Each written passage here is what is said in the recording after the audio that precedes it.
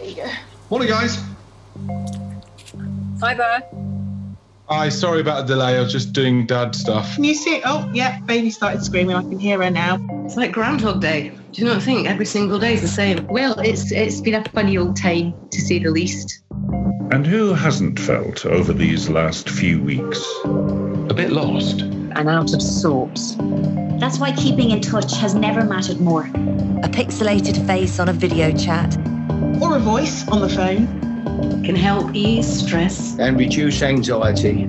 You've muted yourself. Can you hear me now? How's that better? Even a little text goes a long way.